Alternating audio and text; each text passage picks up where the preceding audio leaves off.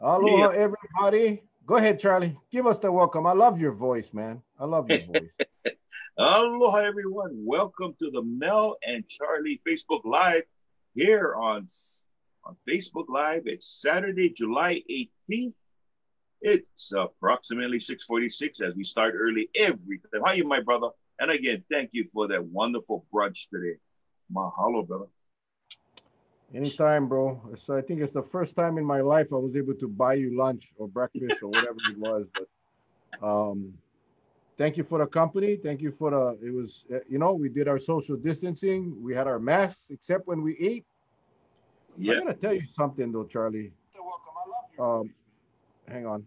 You really can eat, man. no, Uh, the reason is just so you folks know that because my wife stars me the rest of the week, so I just Oh man. Anyway, welcome everybody tonight. Part three in the three-part series, our State of Hawaii State House of Representatives, District 16 tonight. And tonight we will have our incumbent D. Morikawa and her challenger Anna Modez. They'll be on tonight, as we have done for the two other districts, District 14 and District 15.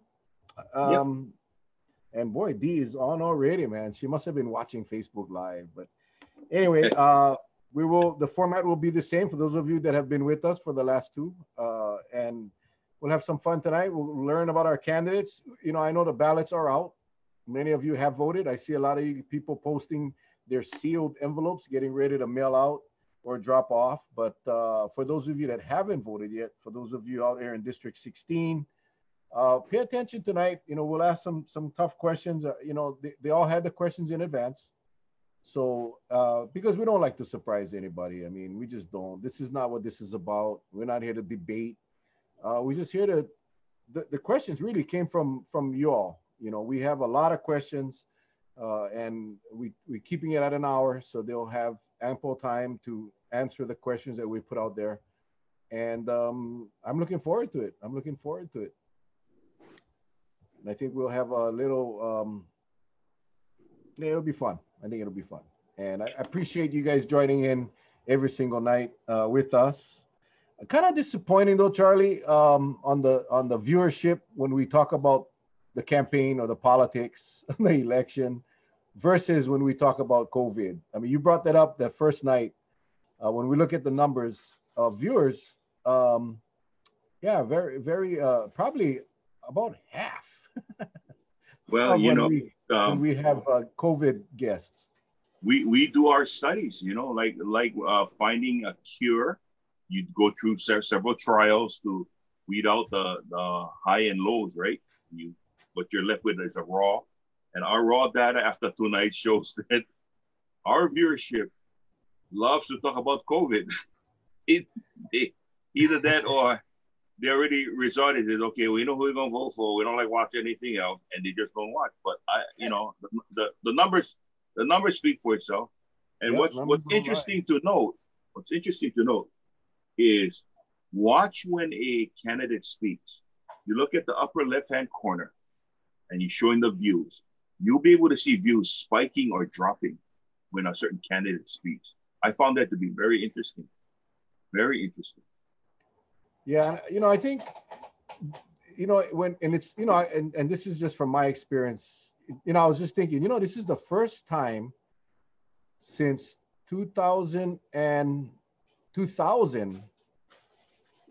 Yeah, this is the first time since 2000 that my name is not on that ballot. Isn't that interesting? I was just thinking about that today.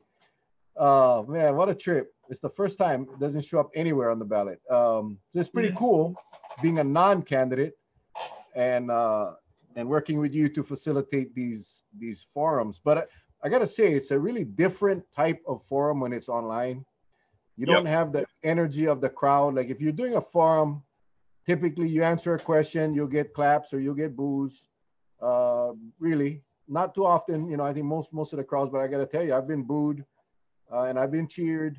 But it's different when you're talking to a camera. Even though there's a lot more people that's going to watch this online forum, than that would typically be in a convention hall or at a neighborhood center or whatever. You get a lot more people watching. And the people that are watching this, I would say, are actually very interested in what the candidates have to say. So it's a whole different perspective, and the feeling for these candidates are different. And they're having a lot more time in this forum to answer questions than they would normally in a traditional forum, which is something that I wanted to see, because you sometimes more is less. Last night, you noticed this, Charlie. Last night we had the state house candidates from District 15, and both candidates rarely used all their time. They got to the point, they answered the question, and they let it go, which is, I think, what is probably the right thing to do, rather than to just ramble on for 3 minutes because you have 3 minutes.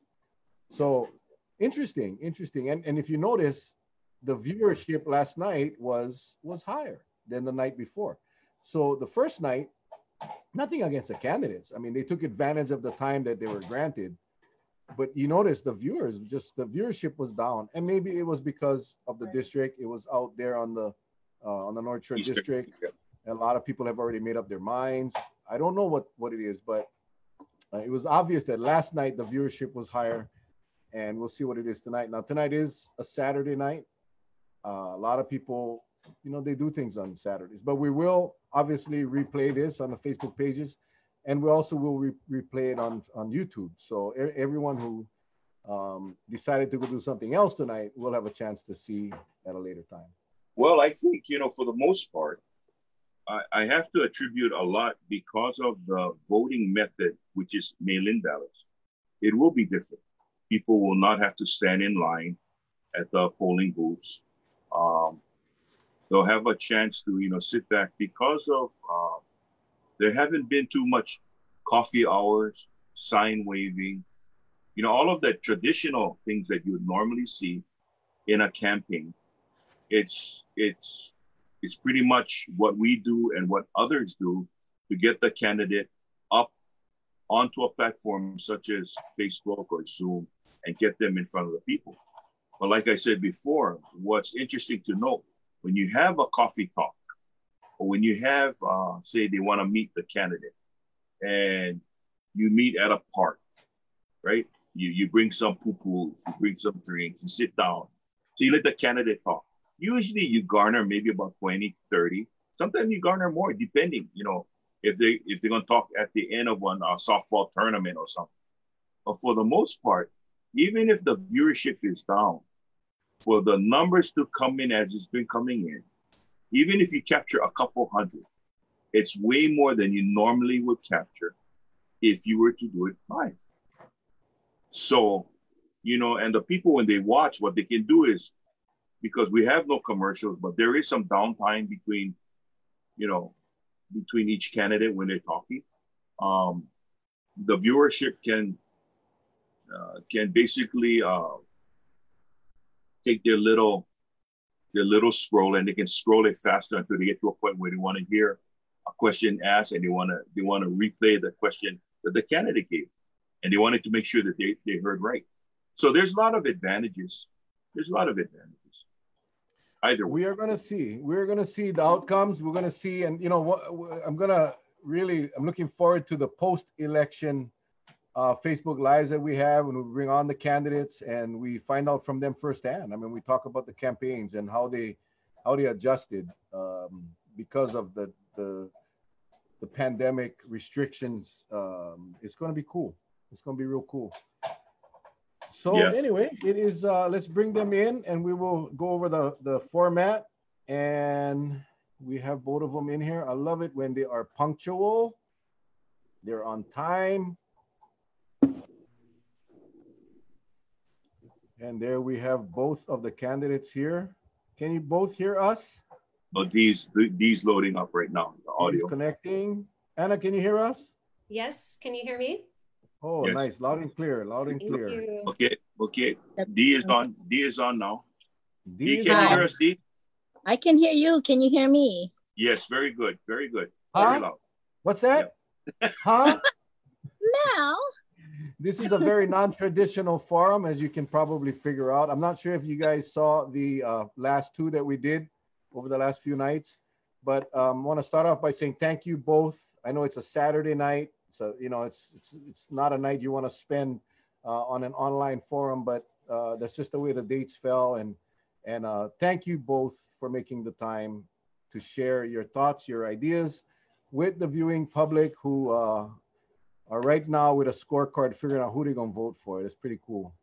Now, both of you are in Charlie's district.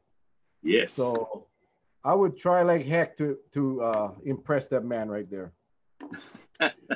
See, I love you both because I'm not in your district, so I don't have to pick. But anyway, we're gonna have some fun tonight. We're gonna have some fun. If you saw, our format is very simple. We're gonna start off with a 5-minute overview. You get 5 minutes to say whatever you want, and our timekeeper is none other than my wife Patsy, and she will tell me when you have 2 minutes left. You will get this, and at 1 minute you will get this, and then when you're done, you will get the pow sign.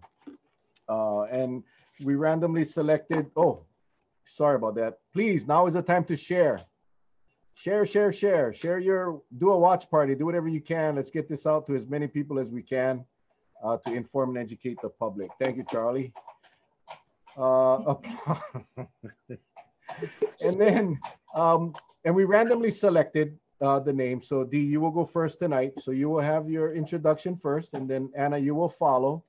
And then we will go to questions. The questions, you will have 3 minutes each. You don't have to use the 3 minutes, but you can. You will have a 1 minute warning on the 3 minute question. So you'll get the 1 minute and then the foul. And we'll rotate. So Dee, you will get the first question, and then Anna, you will get the first question on the first response on the second question. So any questions? Nope. And I'm getting so good at this pre-game warm-up checklist that I'm looking at my clock, and man, we still get a minute to spare. See, we like to start on time and we want to end on time, so because we respect everybody's time. So with that, scorekeeper. See, I miss football. Timekeeper. Are we ready? We are ready. Oh, what is that noise? Oh, Dee, you're messaging me. I'm messaging you? Yep, Dee Morikawa, messenger video. You must have pushed the wrong button. Not me. You know Somebody. what? I think it's Ken doing something that he doesn't understand. Okay. He's trying to share. Yeah, I bet he's trying to share it, and it. Okay, so anyway, timekeeper, you ready? Yes. Go. Dee, you ready? Yes. Time starts now. All right. Thank you, Mel and Charlie, for giving people the opportunity to get to know candidates running for office. I mean, your program has grown and is so informative. Just a quick one. I don't lose my 5 minutes, but try Google Checkers and Pogo Pogue. I love that show. But anyway, aloha. I'm Dee Morikawa, and I represent Southwest Kauai and Niihau. I was born on the Big Island, Honoka. My father, Herbert Apak, was from Waipio Valley, and my mom, Elaine Tyra, from Honoka. We lived in Kamuela, Waimea, where Dad was a Parker Ranch cowboy. But my parents divorced when I was 5, and my brother and my sisters were moved to Oahu to live with grandparents in the beautiful Waimea Falls Park. We were poor, but living off the land in a carefree environment taught me so much. I attended Sunset Beach Christian School and Kahuku High and intermediate. But because I moved to Kauai in the end of my senior year, I officially graduated from Kapa'a High School. I now live in Waimea with my husband, Ken. We have 4 sons, 1 adult grandson, and now a 9-year-old Hanai daughter. Right out of high school, I began working as a summer hire with the County of Kauai and continued county employment for 36 years. And most of those years, you know, Mel, were in Parks and Recreation. It was 10 years ago that I was first elected as a representative for District 16. As a legislator, I have served on many committees. I've chaired a committee, and I'm currently the majority floor leader. You know, while working for Parks and Recreation, I would help with the capital improvement budget. And I always wondered how these projects got funded, because these projects went years and years and years on the books and never really got money. But now as a legislator, I understand how CIP projects can get state funding for county facilities. Your Kauai legislators have done a very good job of getting CIP monies to the island. And you can see that island-wide with the projects that are happening. And for District 16, schools are finally getting backlog maintenance money. Hanapepe Bridge is being rebuilt. Port Island Boat Harbor is almost finished. The LLA pedestrian bridge taken away, but it's going to be reconstructed to accommodate the heights of vehicles. The LA Hanapepe water system has been upgraded, and that's going to allow for expanded capacity. Habitat for Humanities, the housing is growing in LA and now in Waimea, and those houses are truly affordable. Hawaiian home beneficiaries will have more homes available in Hanapepe, and pastoral leases in Kokea are being worked on. The Waimea Canyon Middle School covered play court is almost done, and Waimea High School gym has planning and design money for a future replacement. Kikiola Boat Harbor has been dredged, and improvements to restrooms and water system will be underway shortly. Grant and aid funds will allow the King Kamuli statue to be constructed, and the Lawai International Center will one day have a more permanent structure to accommodate visitors. These are just some of many more projects. Oh, and Charlie, we just got $20 million to address the Waimea Crossing and the flood issues in Waimea Valley. Oh, Thanks to the that's a county project. Thank you, Mayor. The past session, we had a package of priorities that would have addressed the high cost of living, but bam, we got hit with COVID. Now economic recovery is vital, but so is the safety of our residents. The governor's discussions with our mayor is the best way to assure we do this right. Fortunately, the legislature had built up the rainy day fund, and federal funds have helped deal with immediate needs. But our financial future looks very dismal and scary. I'm confident, though, that we will get through this, and we as leaders must make the tough decisions and stand by them. Mahalo.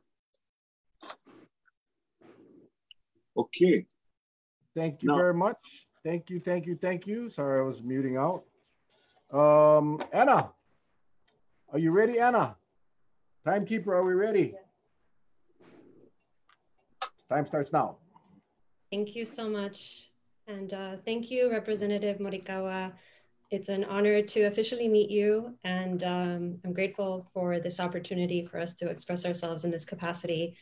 All thanks to Mel and Charlie for creating a venue that we can all come together as candidates and discuss the pertinent issues. And I'm really grateful for it. Charlie, you're in our district, so I hope to earn your vote. And I really enjoyed how you hosted the mayoral debate, and I gave you compliments. I'm not sure if you remember that day, but I do. And big congratulations, Mel, on your channel and creating it. I'm glad you were inspired to do so. And I have to give a shout out to pastry chef Patsy Raposo. You're a lucky man. I hope she gets a foot massage every night from you. That's what she deserves, no less. But back to why I'm here. My name is Anna Modez, and that's not my legal name. That's my candidate name. So my candidate committee is under that same name. Any checks for support and contributions can be written to Anna Modez. And on the ballot, I will appear as Des, Anna Mo. And we're going to be on the general ballot together. So thank you for having this during primary time so that we can all start to get to know each other. I don't have any accolades or laurels to rest on. This is a passion-fueled campaign that is a continuation to what I've been saying for 3 years. And Mel, you're in an interesting position. I called you Mr. Chair many times when I came forward to speak, and I'll be repeating myself. So apologies to you, but it's something that needs to be said. For me, it's important to go and spend my energy at the root of the cause of the issues. And even before COVID, there's been a humanitarian crisis on this island, and I'm sure around the state. The economic disparity that is caused by exploitation results in the drug and alcohol abuse, the domestic violence, crime, homelessness, survival trafficking, and the eventual suicide. We must do everything in our capacity to balance this economic disparity, to level out the playing field so that the opportunities are established and accessible for everyone to reach out and provide the prosperity for their lives as we are meant to. As Americans, we have this inalienable right to the pursuit of happiness. So it's not our job to provide equality for everyone, but it is important for the opportunities to be equal and accessible for everyone to do what they can to reach out and create the prosperity for their own family, sweat off the brow, innovation, creativity, inspiration to start whatever needs to happen for their own purpose on this planet. And we all have an individual purpose to serve. And we, as government, should remove the restraints that feel a bit like suffocation so that these new ideas can emerge, especially from our youth. Everyone is coming forward with a great idea, and we need to allow everyone to participate in how we're going to appear in the future, all of us together. And I'm looking forward to that because this isn't a mistake that this is all happening this way. This is intentional.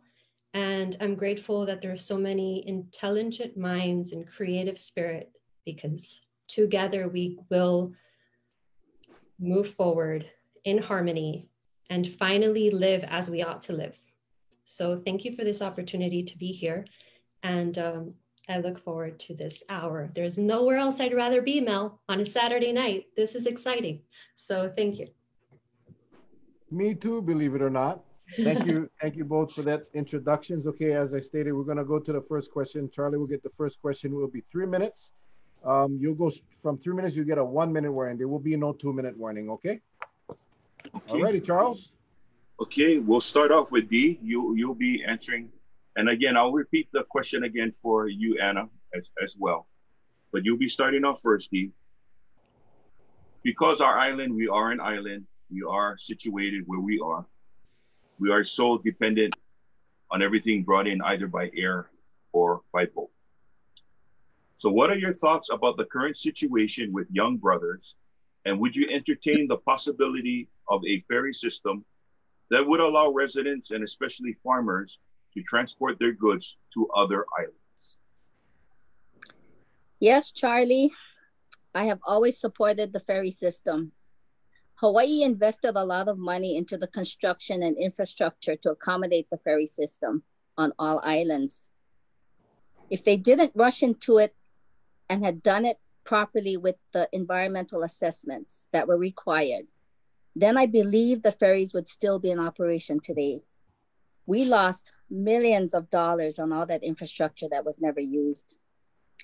And, I think people just wanted assurances back then that the inspections would be efficient at the dock so as not to transfer any invasive species and to monitor any illegal transport of natural resources. And we could have done that. But it's over. We have to move on. The ferries are not here any longer. So the cost to bring them back is not going to be, especially now with COVID, it's probably not going to be possible. I feel bad about young brothers. And I wasn't included in those discussions. I just know that they ran out of time. There just wasn't enough time in the shortened session to make a solid proposal. And, government needs to be very prudent about spending the money. So it wasn't something that we could just throw in there and hope that they would be able to succeed. There was just no guarantee that could happen. Thank you, Charlie. Thank you.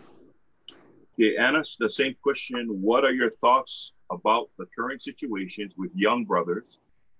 And would you entertain the possibility of a ferry system that would allow residents, especially farmers, to transport their goods to other islands? Thank you for the question, Charlie. This is an interesting concept, and Representative Morikawa brings up a good point. I was not for the super ferry for many reasons, being that we had a small island, limited capacity, and there was already a lot of backup on the streets anyway because of rental cars and so on, among other more serious issues, in my opinion. But this is the problem with a monopoly. When we're dependent on one company to provide such a crucial service, there can be many issues that slip through the cracks. And being that this was the one company that was able to transport goods across island, you would think that there would be a profit margin. But of course, I am not the CEO. I'm not part of that business. This is me as an outsider making my opinions. I don't believe that it should be the government to save the situation. And if that were to be the case, it shouldn't be the state, since we are so limited in our capacity right now.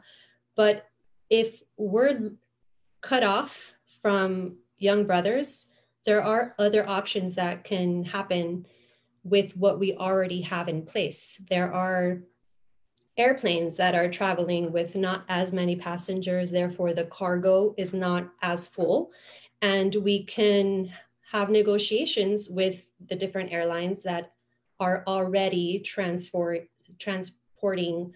and using the fuel to get from A to B and C and all the islands. That can be a solution that we can think of and negotiate, while young brothers is probably going to have to recalibrate their system and start over. And that is the exciting part of capitalism. When it works, it works. And if not, you can stand back and reassess the situation and start fresh. There's no limiting aspect to what can and cannot happen. So I don't feel that we should be fearful and do something in a rash aspect that we can regret down the line. That's okay. it. Thank you. Mel? Thank you. All righty. Next question, Anna, we're going to start with you. What is your position on lifting the quarantine for incoming travelers to the state of Hawaii, and are you satisfied with the current policies in place? Well, Mel, thank you for this very loaded question, because none of us, of course, are in a position to make that call. And those that are in the position to make that call feel very heavily the responsibility on their shoulders. And it's basically a no-win scenario. I would appreciate the consideration for the governor to delegate this responsibility to the mayors, so that each island can assess the situation themselves and make the proper choices. I am grateful that we've had a mayor that has led the charge. And it's easy for me to understand why we had to be so strict. We are on a small island, limited capacity, 2 hospitals. And there is precedence for this. There has been a flu where the entire island was shut down and it was okay. It's going to be different, a different mentality here for us to accept these intense measures than it is for the mainland to accept them.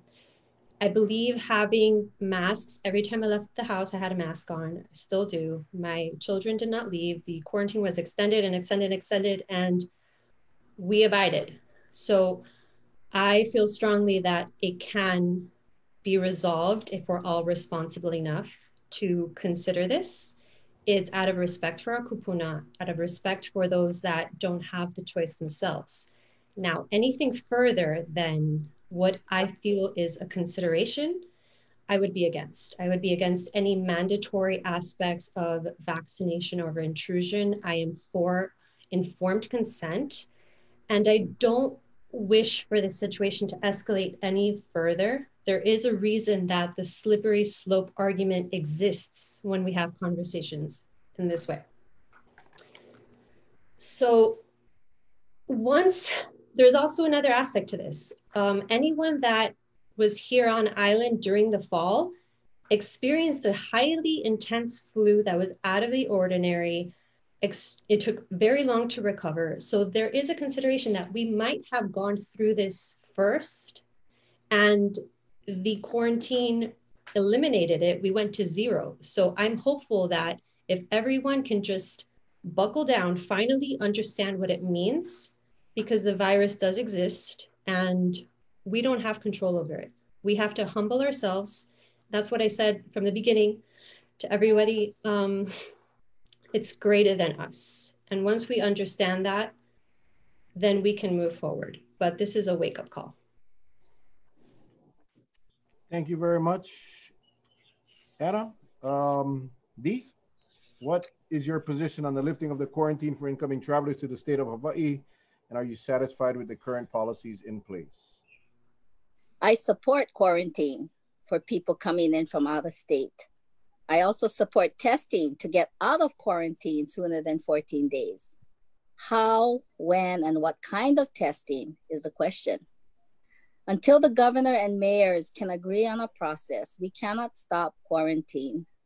Kauai's procedures are spot on, though. They're probably the best in the state. You cannot sneak through if you're coming from out of state. In fact, let me tell you what happened to me. I went back to work for session. I had my exemption letter. When I came back, the guard and the police were right on me. And not just once, they came twice to check up on me. And that shows me how carefully they monitor travelers. I am not familiar with the other counties, but I do know that on Oahu, they're having a hard time tracking down these people. But for right now, our priority is to bring those numbers down. Thank you. Thank you, Dee. Charles? Okay, we're going to start with you first, Dee. And then Anna, you'll follow up with the same question. So Dee, the state relies heavily on tourism. What is your position on diversifying our economy as it relates to agriculture and the military? And what will you do to achieve this? Okay, COVID has taught us that we cannot rely on tourism as we have in the past. Now is the time to seriously think about diversifying our economy. I totally support our military. We need them here on the West Side. They are a big part of our community. And yes, agriculture is prime and we need to support it as much as we can. With the whole nation in COVID crisis, it's very possible that Hawaii could be an export of many products. That's why we're trying to get funding for initiatives that would spur manufacturing in Hawaii. You know, this is maybe going to be crazy, but while I was staying in Waikiki during the session, the last few weeks, I saw the beautiful hotels shut down, dark, shops, restaurants closed, and some are going to be closed for good. Then I thought, if we had made Waikiki a gambling area, which was something we're thinking about through the last 2009 depression, it would be thriving right now with local people. The ones that fly to Las Vegas over and over again, this would have been a safer destination, and those elderly people wouldn't need to take those long plane rides.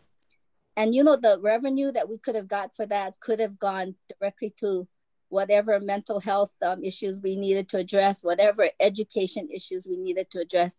That would have been huge, and today it would have been great. But these are just my thoughts, and I'm sure there's many people shaking their heads out there. But life is short. Let's have fun. If we can keep Hawaii safe, we can have a very thriving state. Thank you. Thank you.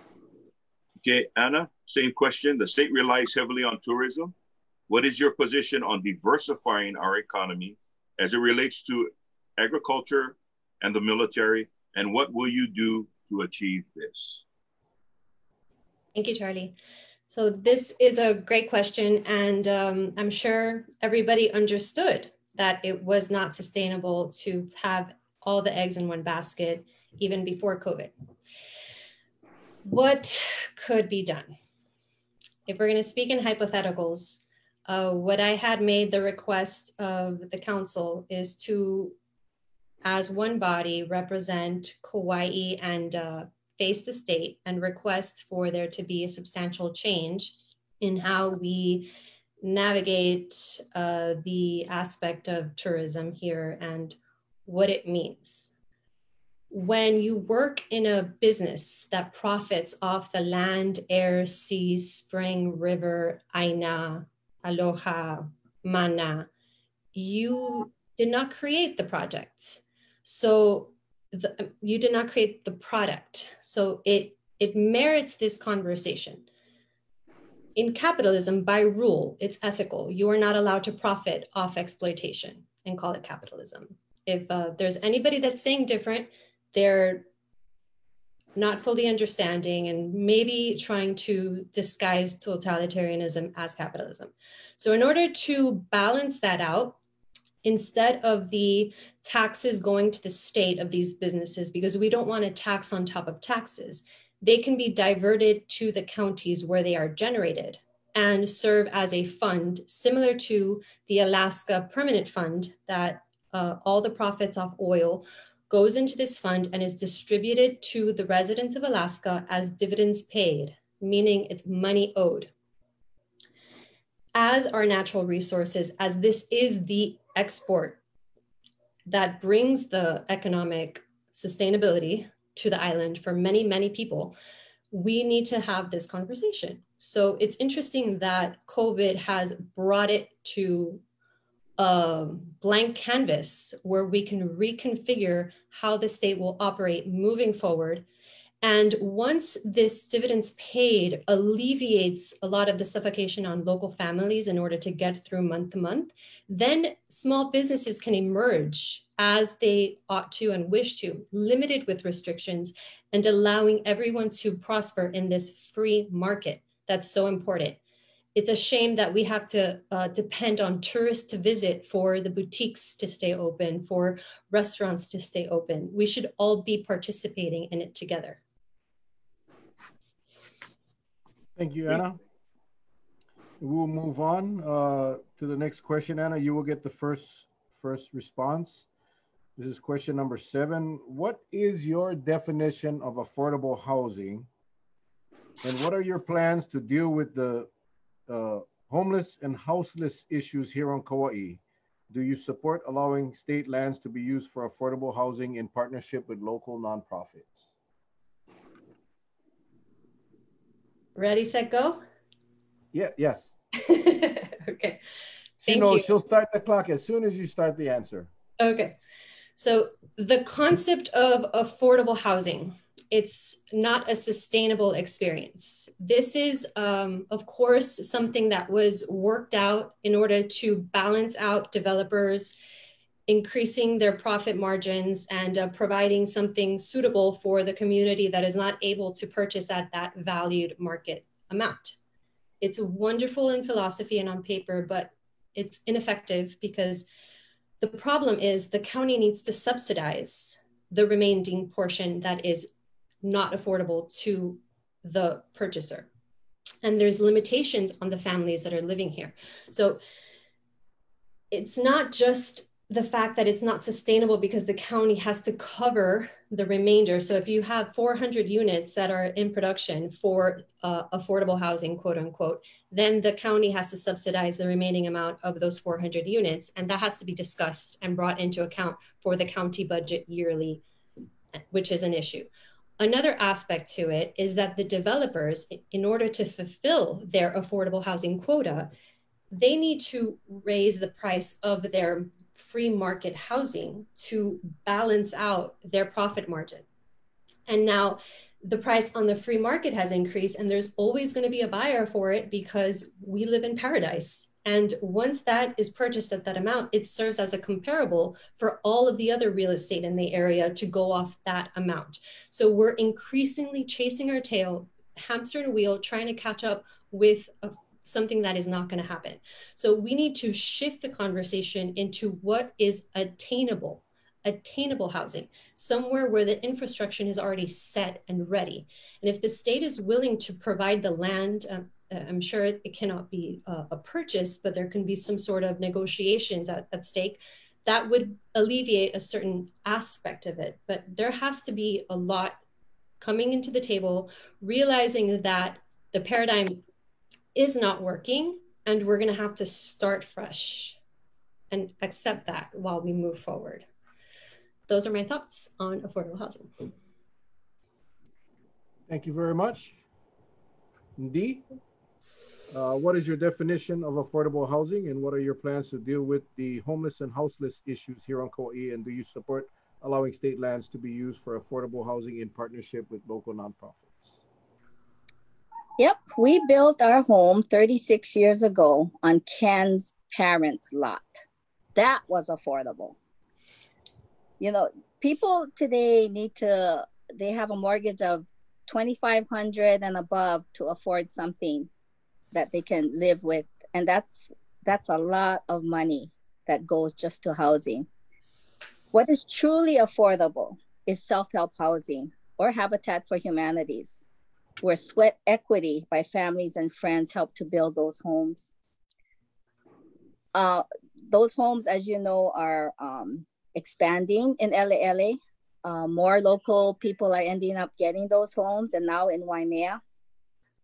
I totally support allowing state land to be used for affordable housing. The county's Lima Ola project in LA would have done just that, where, you know, government would assist in infrastructure, so the home cost would be significantly lower.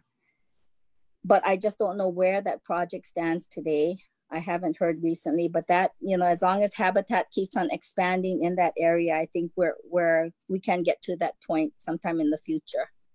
You know, for the homeless or the houseless issues, the best we can do right now is allow them to stay at the beach parks until the temporary shelters in Lihui are ready. You know, the loss of income due to the pandemic is forcing many people out of their homes. You know, although they can't be evicted, staying at Lucy Wright or any beach park or Lidgate is really not a bad thing at all. You see that all over. It looks terrible. But when the county and the state begin to open up for recreational use, these people need places to go. And those who have mental health issues are the ones who are hard to help. But the Department of Health has just started an initiative to deal with this, to deal with the mental health issues statewide. And I'm looking forward to that occurring in the future. It's just kind of slowed down a bit now with the COVID pandemic, but they have still maintained funding to continue their plans. Thank you. Thank you, Dee. Okay. Charles? We will start with you, Dee, and followed up by Anna on this next question, number 9. Dee, do you support the legalization of recreational marijuana and lowering of the possession of dangerous drugs such as meth, cocaine, and heroin from a felony to a misdemeanor? Okay, I don't need much time for this one. No, I do not support it. I do not support reducing the possession of meth, cocaine, and heroin from a felony to a misdemeanor. And no, I do not support the legalization of recreational marijuana. I just strongly supported the use of medical marijuana. Thanks. Okay. Anna, same question. Do you support the legalization of recreational marijuana and lowering of the possession of dangerous drugs such as meth, cocaine, and heroin from a felony to a misdemeanor? Thank you. We're on the same page. Anything that's so powerful as cannabis should always be treated as medicine and understood deeply. As far as the other drugs that you mentioned, they are chemical compounds after being manipulated in a lab or a makeshift lab. So they are no longer a natural substance, and they are direly harmful. I feel it's more than just a crime.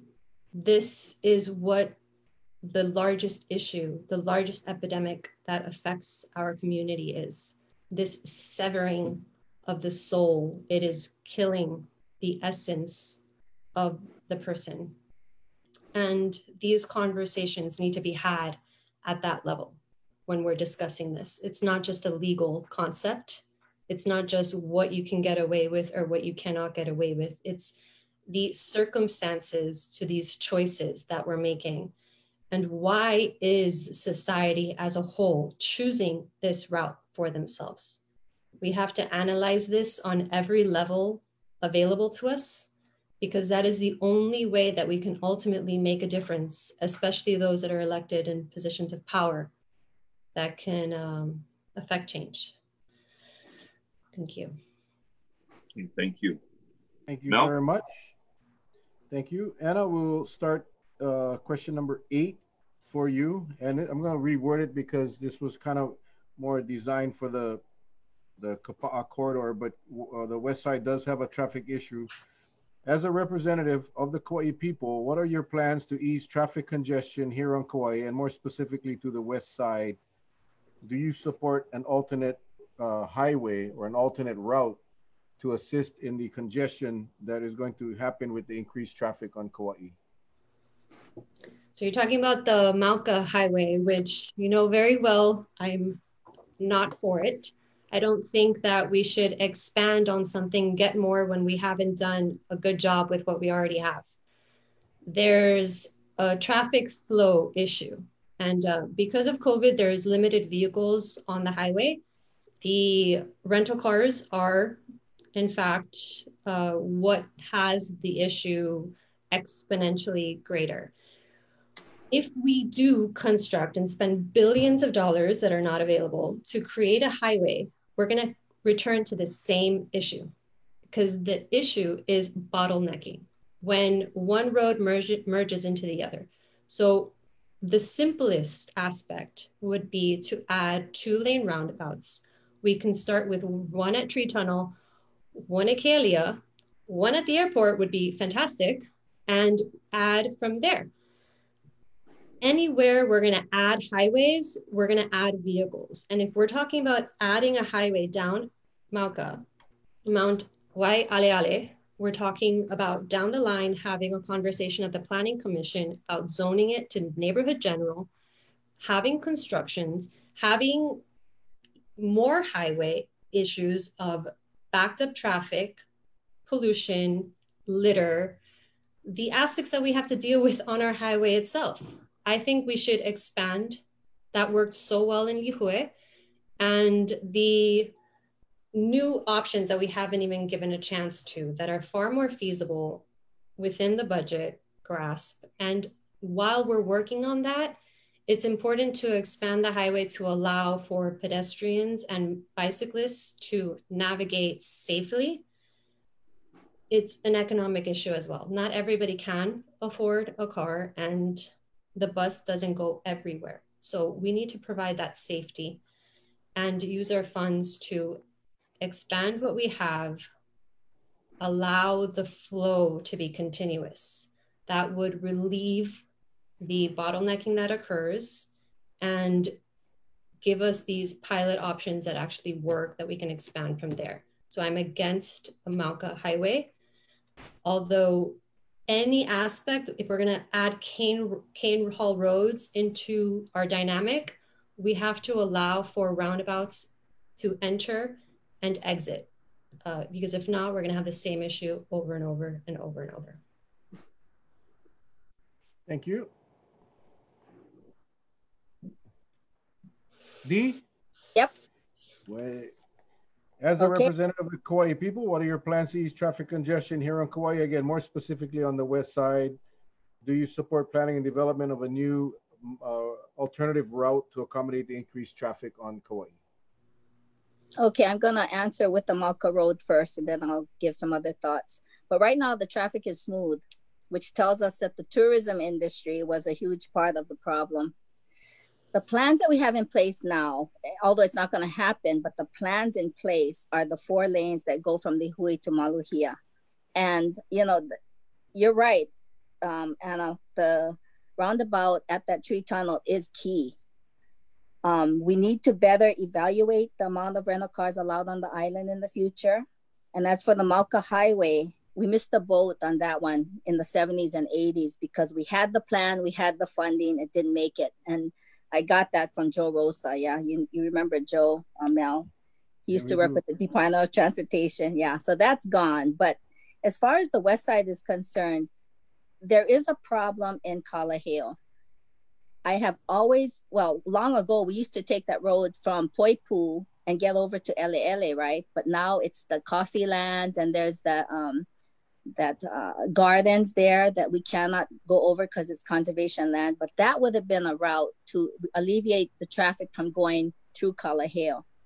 As far as the erosion on the west side, Kekaha, yeah, the water gets very close and we might lose that road eventually, but we do have the inner road to depend on for now. And there is potentially, we need to develop that whole route from Waimea to Kekaha that we can use as a pedestrian bike path too. And that's really going to enhance the west side. But we are talking about that. And for me, it's very exciting now that the county has that land between Kekaha and Waimea.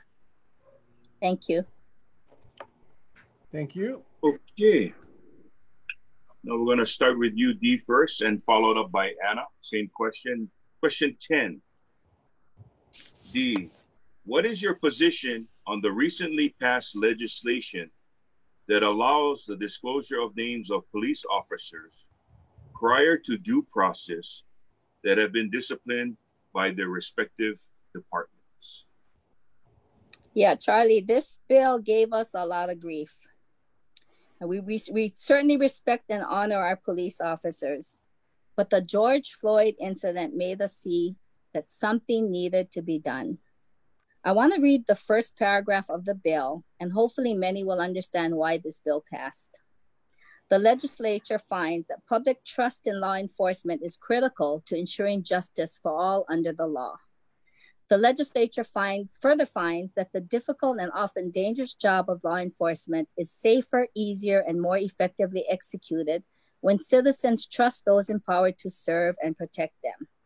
Now, I'm not familiar with the disciplinary process for police officers, but for other government employees, you aren't usually suspended or discharged without just cause and a full investigation. And you both of you were in the profession and have a lot of opinions about this. And I remember when I was much younger, or police officers were very helpful back then. When you got pulled over for something, the officer usually would explain what you did, give you a very stern scolding, and then send you on your way. My friend and I got pulled over by an officer. And we were terrified when that happened. But when the officer came up to us and said, I'm sorry, but your dress is hanging out of the door. And if you don't put it in, it's going to be damaged. And we just cracked up. But I was so thankful that he saved my dress at that time. Now, though, I don't know what has happened now. But when you see a police officer on the side of the road or following you or coming at you, the first instinct is fear. It's like, slow down. Is anything wrong with my car? Do I have my papers in place? Did I do something wrong? And then when the blue light goes on, you think, oh Lord, it's a ticket. There goes my insurance rate. I think we've lost something along the way, but I hope we can fix it. I truly want to make sure that our officers are respected. Thank you. Okay, thank you. Anna, same question. What is your position on the recently passed legislation that allows the disclosure of the names of police officers prior to due process that have been disciplined by their respective departments? Thanks for the question. It's a heavy subject, and maybe on Oahu, the situation is very dire, but I'm grateful on Kauai. Our police department is truly amazing and led by a spectacular police chief that makes it a priority to engage the community. So there's events where the community are invited to spend time with the police officers and the police chief and get to know the officers and have time for the community to share the issues that are going on. This is the framework for rebuilding the trust and the relationship in a department that holds so much power. But since we are all equal in the eyes of the law, and the rule of law is, it's our foundation. It's how we navigate these circumstances. I don't feel it's just to expose the individual and their future before due process. After, and we are all innocent till proven guilty, then of course, take the measures at hand. Maybe this bill needed to be passed because there's so much covering up within the department, and the situation in the nation has brought it to the attention that everyone needs to do the right thing at all times. Ethics is how we navigate these murky waters and allow for the police department and the officers to have a safe place to speak on the truth of what they experienced, what happened, and from there, take the measures necessary to prevent it from happening, which I see in my limited aspect here from just being a common citizen, that there are police departments taking these steps. And before, people took advantage of the fact that, oh, I can get away with it. I'll just, it was just the way. And the way is getting uprooted because it is no longer acceptable. But back to the point, due process is important. So that the pendulum can swing to the other way, where good officers with really good intentions can be smeared in that same capacity. That's why the rule of law is it's unequivocal, and should always be considered. Okay, thank you, Anna. Thank you very much. We'll go to our last question of the evening. This is a doozy. And we'll start with you, Anna. This will be question number 3.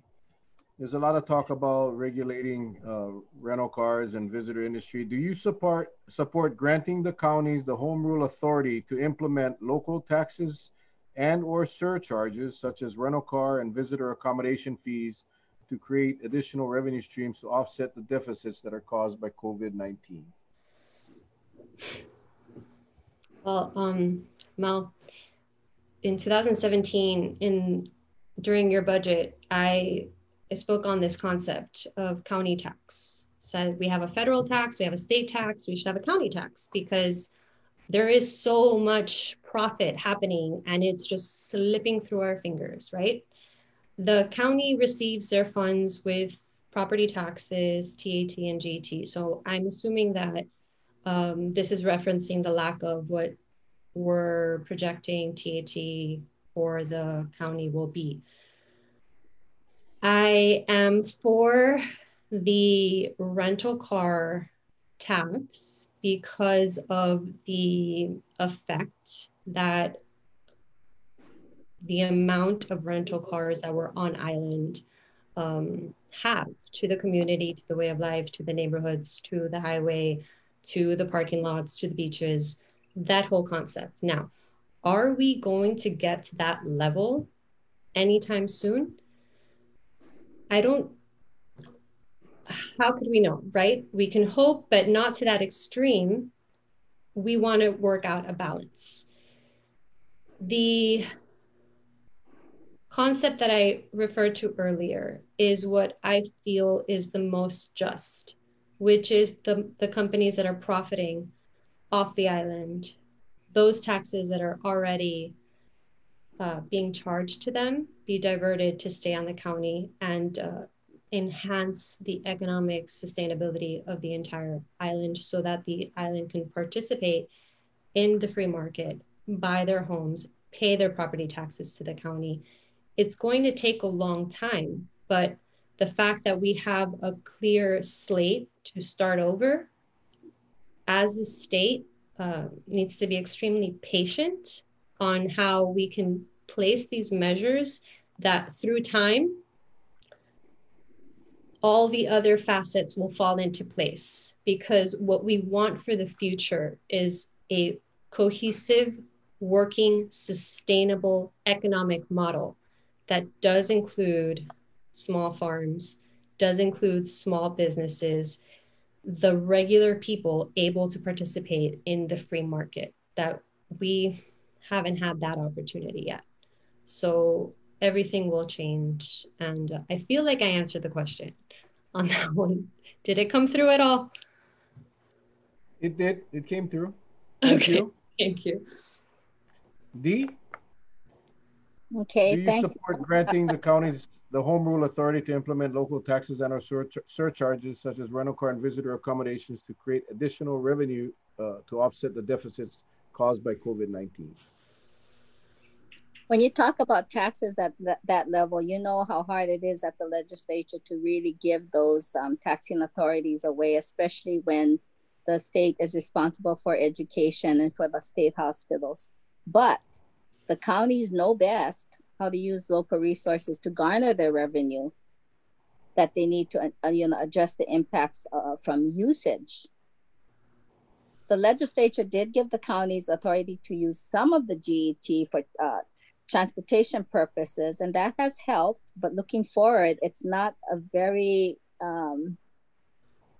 secure revenue stream. So I believe the counties can initiate higher user fees, especially for non-resident visitors.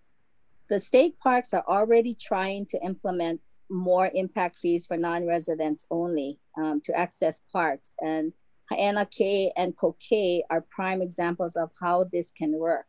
And this is a discussion that will need to happen because everything has been free before, and now if you limit, like how Haena Hanalei does, if you limit the amount of vehicles that could go down and you need to pay if you're a non-resident to get down in there, it really is going to save the environment.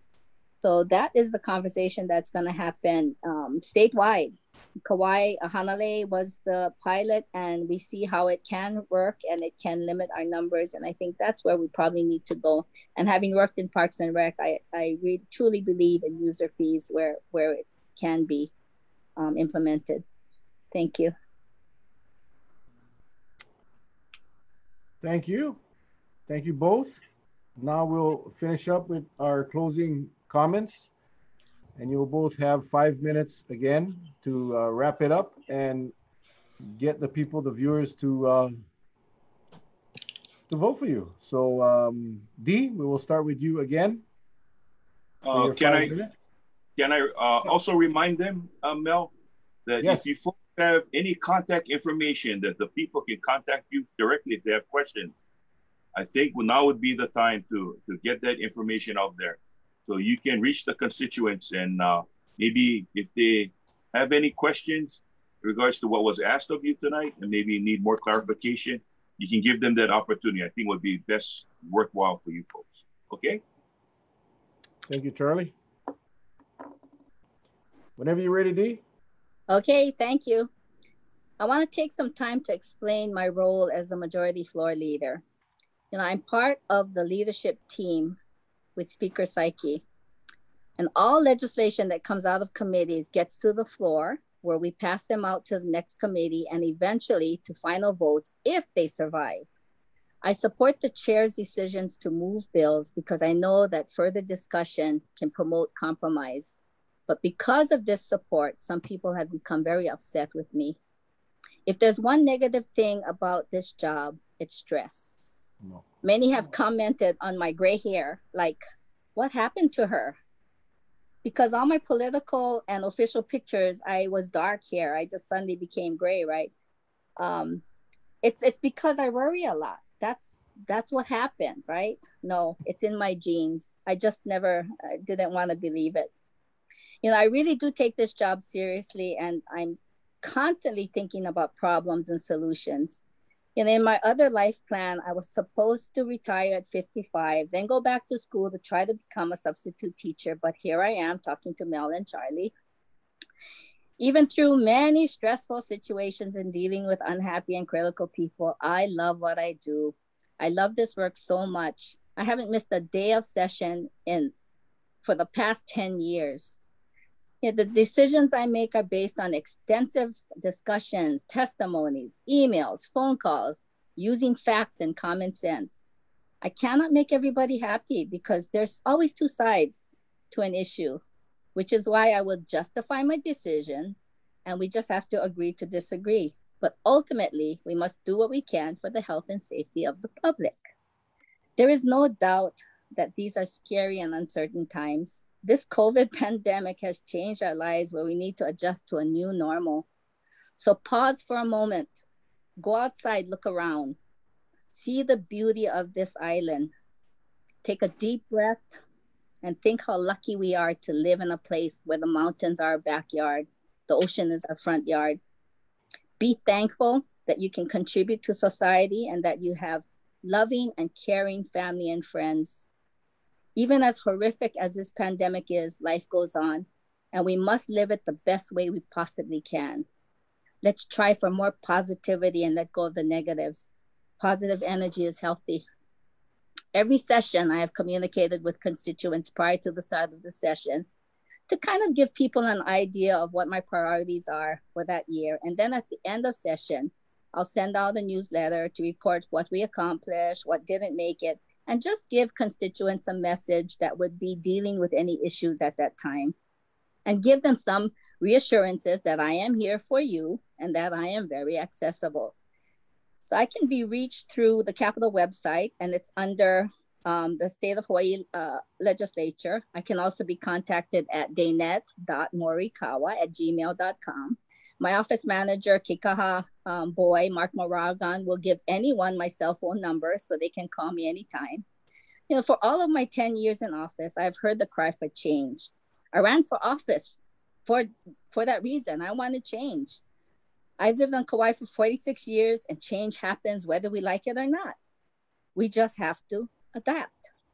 So you say change what? The politicians? When things don't go your way, you want change. You want a person who will do your bidding, even though it isn't what most people want. I believe I was elected by voters who trust me to do the right thing to make their lives better. That is why I'm running for re-election to House District 16, and I humbly ask for your support in allowing me to continue working for you. Mahalo. Thank you. Thank you, Dee. Anna, your 5 minutes. You may begin.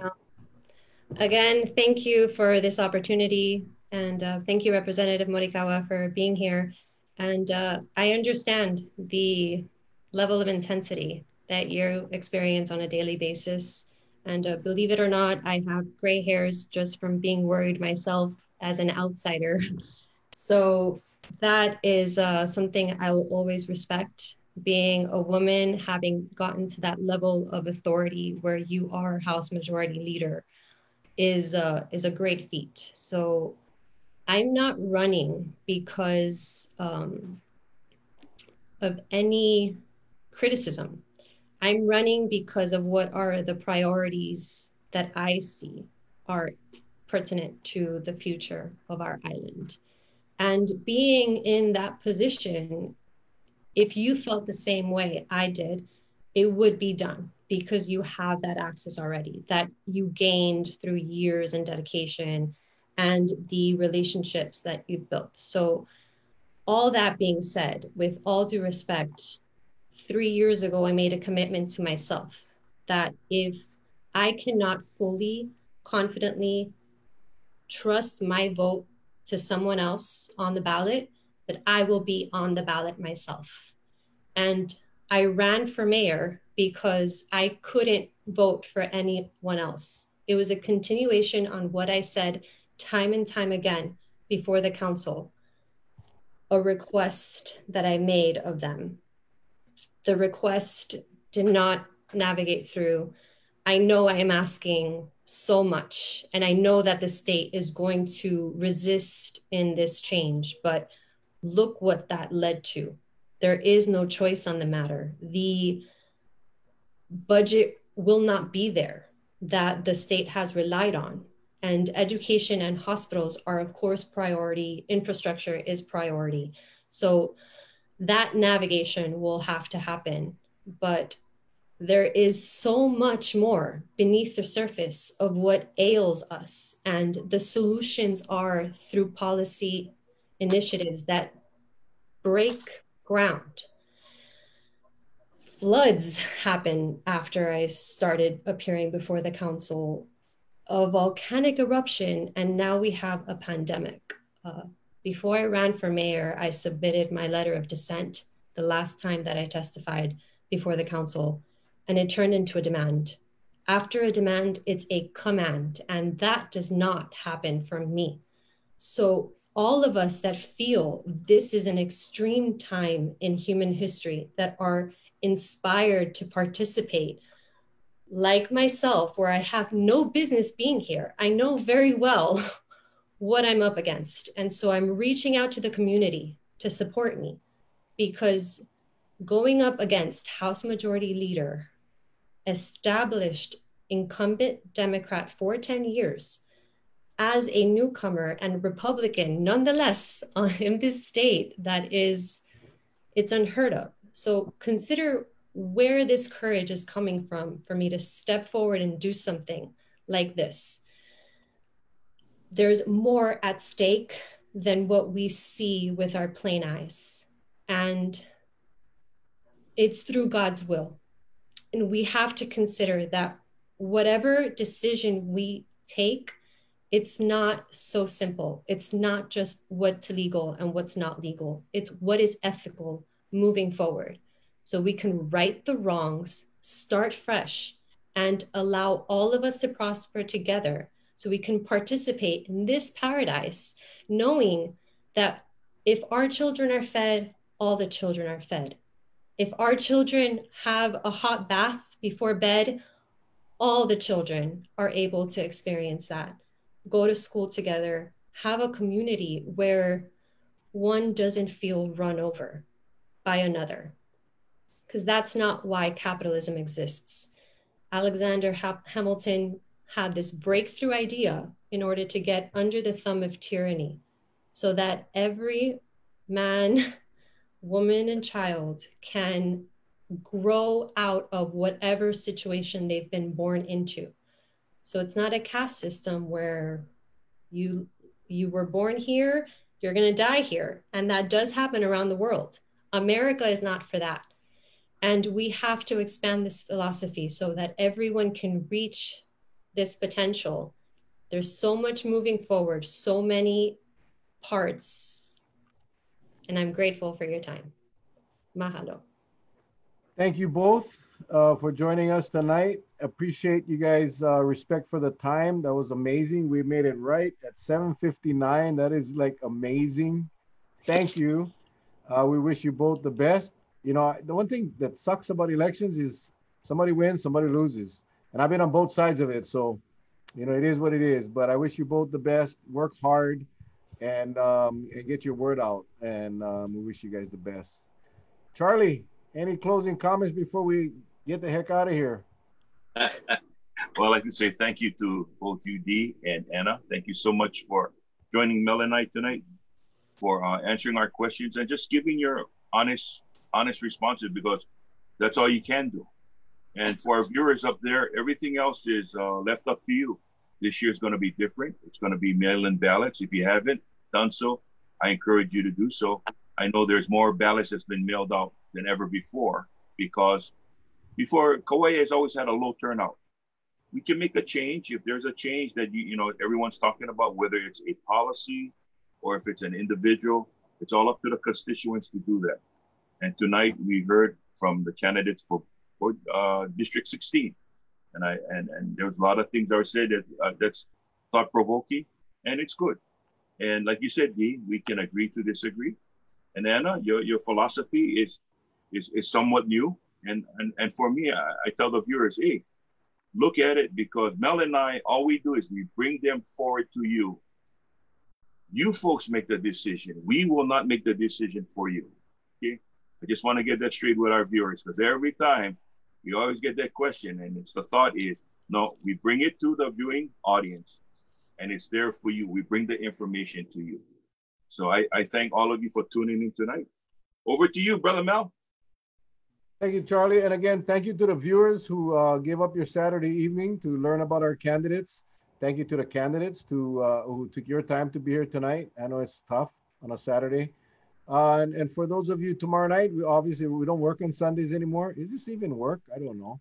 But on Monday, Dr. Jerome Kim from South Korea will be on our show at 7 o'clock. He's one of the leaders at the International Vaccine Institute, and it'll be very informative. Whether you support vaccines or not, he's going to give us a science behind it, and I think it's going to be worth everybody's while to tune in. Aside from that, thank you. You guys all stay safe. You have a great evening. You take care. God bless all of you. We love you guys, and we'll see you guys on Monday night.